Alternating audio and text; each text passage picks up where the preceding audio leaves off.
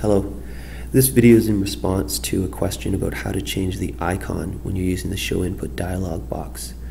You'll notice here that I'm using the Show Input dialog, but I don't actually store the input anywhere. This is simply to respond to that video and show you how to change the icon. So let's just run this program, and you'll notice here that in this case we get a question mark icon and we have input something. Some people want to change this icon here, and you'll notice a couple other examples. One, we might want to remove the icon altogether. And take a note of the frame name in the next couple cases. We might want to put an error icon in there. This is built in. We might want to put in a warning icon, which again is a built-in icon you can access. Or we might want to put in our own icon. So I have a red square, which all I did was go into Paint, and I think it might be up right now. So here's Paint, I'll drag it in there. And I simply took a Paint window, dragged it to the size that I wanted, and then I just filled it in with a color. You could put a picture in here or whatever you want. So what happens is I use a slightly different version of the Show Input dialog method.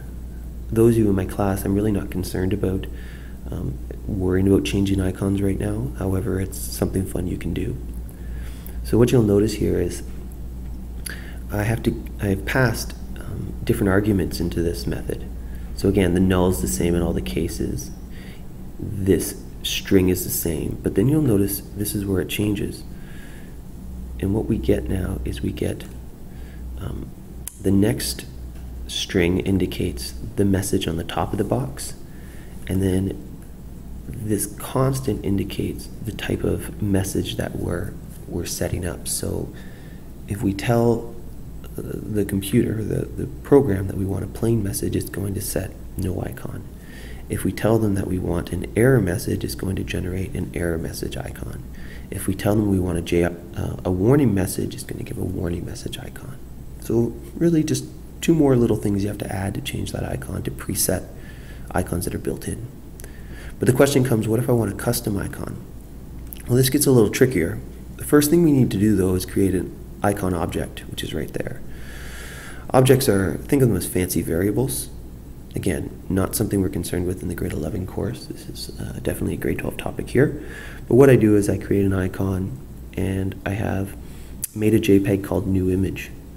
So the important thing here is, where do you save this file? So for those of you that are using Eclipse, if we just kind of scroll here, you'll notice I'm in my workspace, and you have to save this JPEG file in the workspace directory. Okay, if it's not there, it's not going to work. So then, as I come across, I have an extra, let's add some space, there we go. I come across, I say JOptionPane information message, and then I have another parameter, and I just put that icon there. So notice this icon is the variable that is associated with this line right here. So then I come back across, and then these two parameters, don't worry about them right now. I put null, and I put a double quote. And by doing this, you actually generate an icon, a custom icon, in your window. So again, there's a question mark. Here's a plain message with no icon. Here's some text. Here's some text. And then there's our custom icon. I hope that helped.